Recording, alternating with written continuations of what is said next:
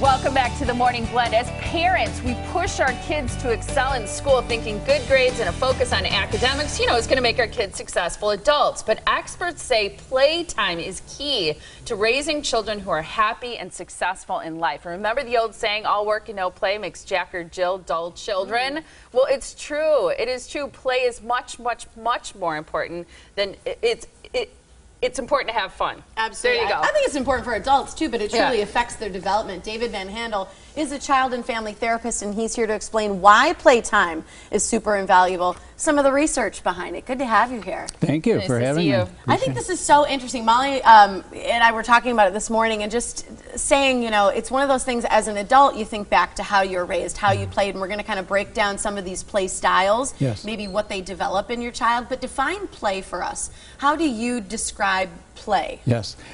Essentially, a simple definition is an activity that is for recreation and enjoyment. So fun, something meant to be fun, but for children in particular, play entails a lot more.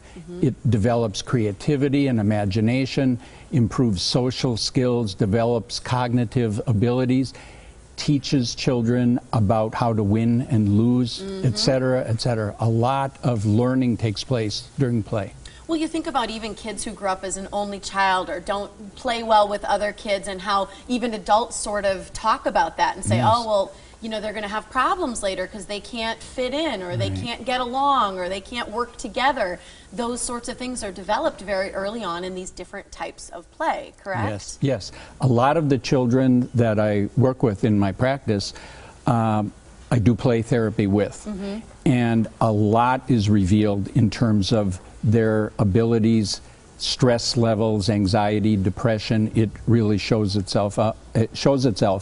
And children who do not play enough are much higher on the stress levels. I believe that. I think it's fascinating what you say too. Recent research clearly indicates that good grades do not correlate highly with success and happiness later in life. In fact, the emphasis on achievement, and we all do it as parents, I'm as guilty as the next person, increases anxiety and depression and decreases creativity and performance. Yes, there's such a strong emphasis on the bottom line, grades, etc.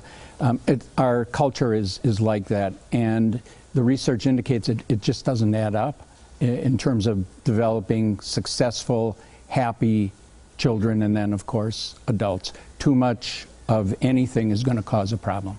So, okay, let's break down the categories, but I just want to clarify, because when you think of play, a lot of people will say, well, do video games count within play? Is that an active form of play, or is that a passive form that doesn't count? It's sort of in between, because there is activity going on, with video and gaming. Dexterity. Exactly, physical dexterity. It is stimulating the brain. It is highly passive, though, when you compare that to playing soccer, etc. Something that is far more active. Our culture, all we have to do is study obesity rates, is not as active as it was as we were growing up. So let's break down the categories as Tiff just mentioned. So there's directed, or what you call structured play versus free or unstructured play. Tiff and I mentioned to you that we had a lot more free or unstructured play as kids, where I feel like now so much of it is directed or structured. Yes, I grew up in a sports family, so I was doing sports all the time. Most of it back then was free or unstructured play. Pickup games. We just played. We went out and we played. Playing with dolls, playing with Legos. Exactly, exactly. Kick the can. Yes, exactly. We played a lot of kick the can. That was a big one.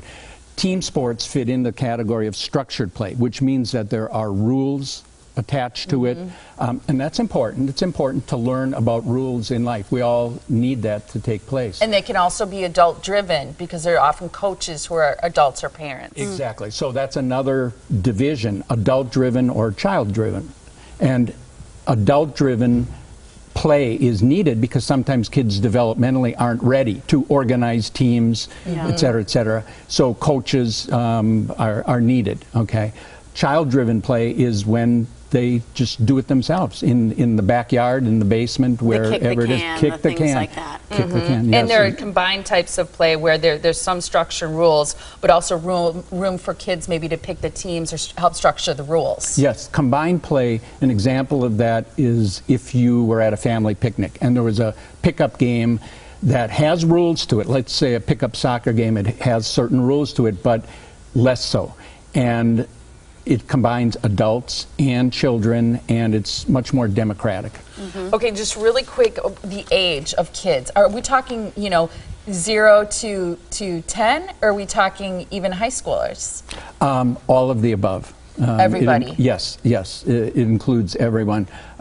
In terms of working in my practice, the youngest children I work with are typically about 3 years old, which is unfortunate that kids are showing symptoms of anxiety or depression at that early age, but it's just reality. how it is. It's reality. You have some wonderful recommendations for parents. We ran out of time. I'm so bummed because your whole article, I highlighted the whole entire thing. Tried to just hit things. I know, we tried to hit the highlights.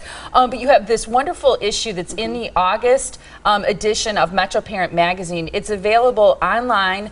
It's also available in print. Be sure you pick up the August issue. It's metroparentmagazine.com because there's a whole list of things that parents should do as a recommendation, including finding the right play partners, and circumstances for your kids sometimes takes time and effort, but it's worth it when you think about those play dates. So great information. Thank you, David. Wonderful. Thank you for having me. Pleasure to meet you.